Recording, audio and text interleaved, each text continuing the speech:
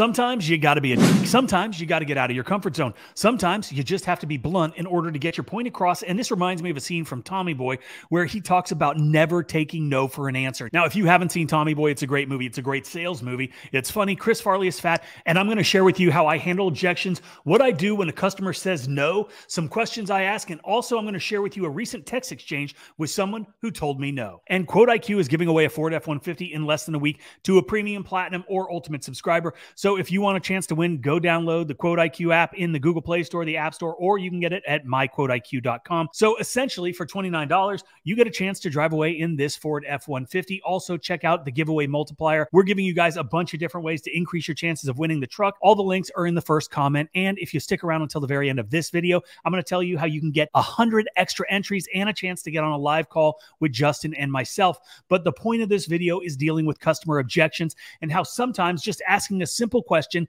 can get you the job even after the customer has determined that they are going with somebody else. So we had a quote come in through our website using InstaQuote. The customer went online, they selected house wash, filled in all the information, and InstaQuote gave them the price. I've got automated email and text sequences set up so they receive an email and a text message after the estimate is generated. They also have the opportunity to schedule their appointment themselves based on our calendar availability, but this guy didn't do that. So like I said, he got online, the estimate was generated for his townhouse. Now this was a center unit, so only the front and the back side needed to be cleaned. He responded back to the text saying that he needed a quote. Well, I know he already got the quote because I had all of his information and he responded to the text message, but sometimes customers do this and I don't really know why, if it's just a natural reaction or maybe he called a couple companies or he's just looking for a better price. Who knows? But I told him what the price was and his response, as you can see, was, "Oh, okay, I'm going to go with the other company, but thank you." So clearly, he did not like my price, or somebody else gave him a better price, which is oftentimes the case.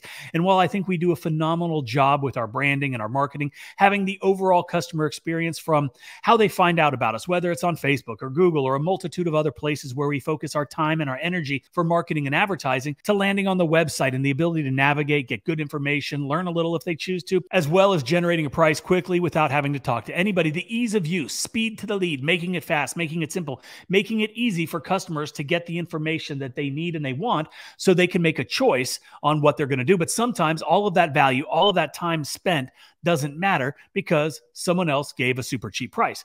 But there are ways around that. And so I ask a very simple question. And as you can see, it was why.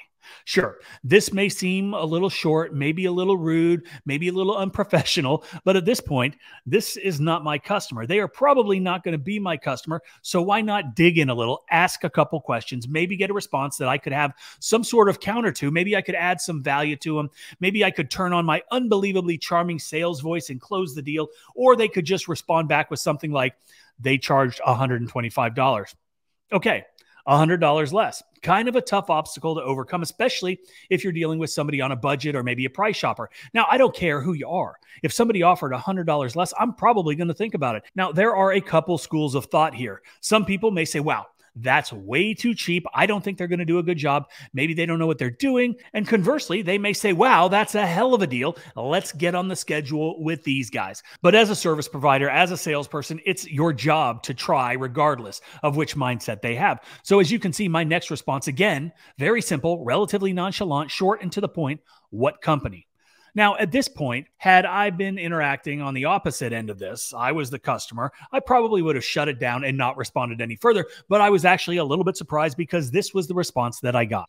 I'll text you when I get home from work. I left the paper at home. It was a recommendation from the property management company. Okay, so now I have a little bit more information and this helps, but now I also know that the quote they got has a lot more credibility because they were referred to this company by the property management company for their townhome community. So now the hill has even gotten steeper for me because I'm $100 higher and I wasn't referred to them by a trusted source. And I really thought that that would be the end of this conversation. I was not expecting this guy to send me the company name after he got home from work hours later.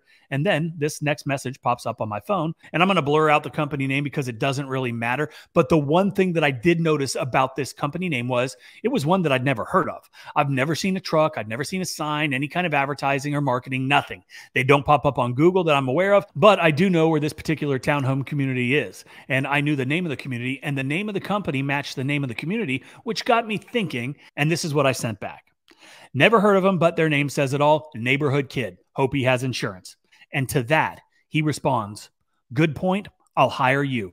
Not sure if we need to notify the tenants. My response was, let's give them a heads up next Tuesday, 9 a.m. And obviously, we definitely want to notify the tenants. That will give them the opportunity to prepare per our instructions, which I sent over to this guy. And this kind of communication just streamlines the process for us, because when we show up, we're going to knock on the door. And if they were unaware the owner had hired somebody to clean their unit, it can slow us down. So again, just a little added tidbit of information for you guys that I hope that you guys can use in your own business. Communication is key.